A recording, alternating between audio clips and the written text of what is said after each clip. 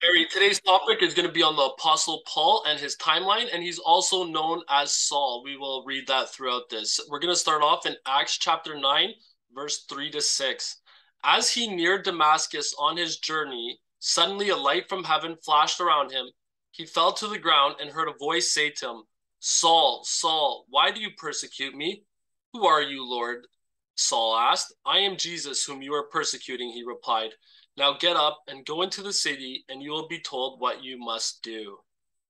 Saul's conversion, very, very hard. Jesus' message, Saul, you are my enemy. Saul was a man of God, yet fighting against God. How did that happen? Saul was thoroughly educated in Jewish faith by their best teacher, Gamaliel, had a PhD in theology in the Jewish religion. 8 years earlier, John the Baptist had started preaching, and then Jesus came along, the awaited Messiah. Saul's people had rejected Jesus because Jesus had not been nice to them and given them the respect that they had expected. 4 years ago, Saul's people had crucified Jesus, but the Jesus people would not quit. They were teaching the public that Jesus was alive again. A new religion had come from this teaching. Saul and his people were determined to destroy this problem. Now, Jesus himself had spoken to Saul, You are wrong.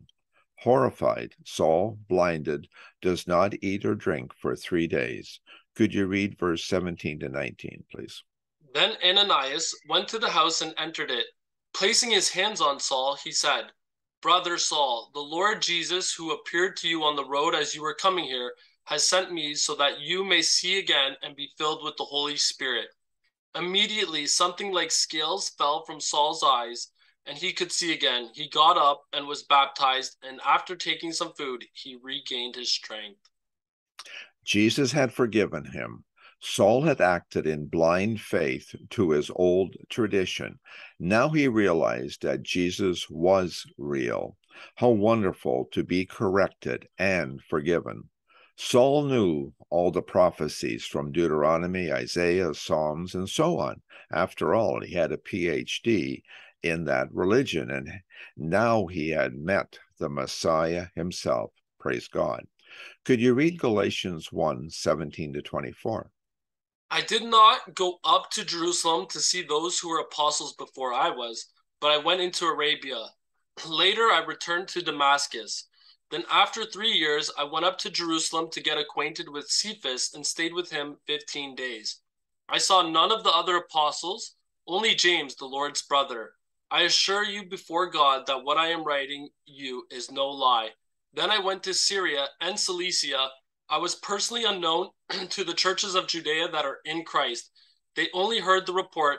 The man who formerly persecuted us is now preaching the faith he once tried to destroy, and they praised God because of me. Paul explains the details of his past conversion. Uh, Converted to Damascus, then to the desert of Arabia for 3 years, down to Damascus, then Jerusalem, rejected by all. Could you read Acts 9:26 to 30, please? When he came up to Jerusalem, he tried to join the disciples, but they were all afraid of him, not believing that he really was a disciple. But Barnabas took him and brought him to the apostles. He told them how Saul on his journey had seen the Lord and the Lord had spoken to him, and how in Damascus he had preached fearlessly in the name of Jesus. So Saul stayed with them and moved about freely in Jerusalem, speaking boldly in the name of the Lord. He talked and debated with the Hellenistic Jews, but they tried to kill him. When the believers learned of this, they took him down to Caesarea and sent him off to Tarsus. Off to Tarsus. So when did Paul's ministry really start? History timeline for Paul is this. Paul converted on the road to Damascus about 34 AD, 4 years after Jesus ascended. Then Paul said he was 3 years in the desert, then to Jerusalem, Caesarea, and off to Tarsus, his hometown where he was raised. Acts 11:25 and 6, Barnabas invites Paul into ministry in Antioch.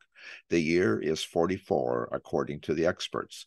10 years since Jesus spoke to him on the road to Damascus. no career, no wife, no family, waiting on the call to serve Jesus, making tents to feed himself, women's work, had a PhD in theology that was now obsolete. Imagine visiting with Paul while he was waiting. What are you waiting for, Paul? Jesus, Jesus' call, he says. How long do you still have to wait? 6 months, 6 years? No idea. You sure Jesus is real? Still wants you? Paul was being tested and prepared for the battle ahead. Waiting is hard. Paul passed the test. Years later, Paul told the Corinthians, test yourself to see if you're in the faith. If Jesus Christ is in you, you pass. Then waiting is okay because God has a plan. Amen, Harry. And what do you think we should take away from this then? Yeah, a lot of hard time just waiting for Jesus, waiting for things to come together. So many people come to the faith and thinks great things are going to happen.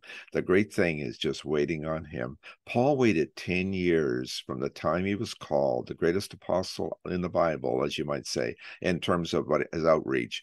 And yet he had to wait and wait and wait some more. And then he was ready. And was he ready? Amen. Thanks a lot for that, Harry. Thank you.